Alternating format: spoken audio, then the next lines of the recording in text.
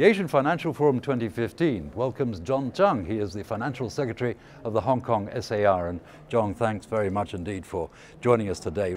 I'd like to start by asking you really about this sort of overhanging crisis with the Swiss franc as against the euro. And of course, the Swiss franc is now no longer linked to that. What are the implications really for the linked currency idea, which of course Hong Kong is very much linked to the US dollar? Are there very many implications, would you say? The nature is a little different. The Swiss franc is, they have an upper limit, whereas in Hong Kong we have a currency board system, and that is quite different. But the crisis indicates that it's a good time for us to reinforce the fact that our currency board system is working well, and we have no intention or is there a need for us to make any changes at this point. So John, looking more broadly at the Hong Kong economy in 2015, what's your outlook? 2015 will be indeed a challenging year, but our safeguard in Asia is that we remain strong. The Asian economies are strong.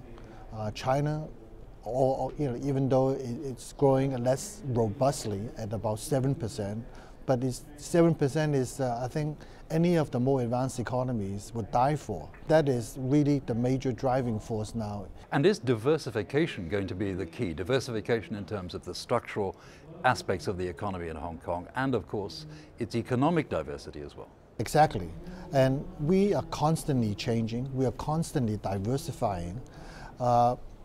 Even with what we call the traditional sectors that we have in financial services, in logistics, in trade, in professional services, tourism. And looking really back at 2014, has the Hong Kong economy been affected in any way by the civil disturbances that happened towards the end of the year?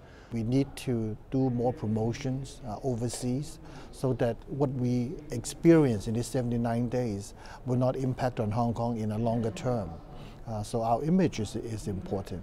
Does it though concern you that even looking into the future, maybe mid to longer term, that there is this sort of overhang of what you'd call the political economy as opposed to economic matters that Hong Kong is very used to dealing with? Obviously that will be a concern because what we want Hong Kong to do is to become more and more democratic, take a step forward. 5 million people voting must be better than 1,200.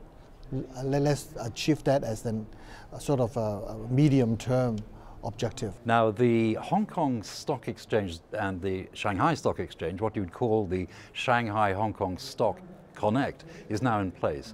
How do you see that going forward? Do you see that going to be an important factor for Hong Kong's development, actually, as a financial centre? That's a very big positive thing that we have.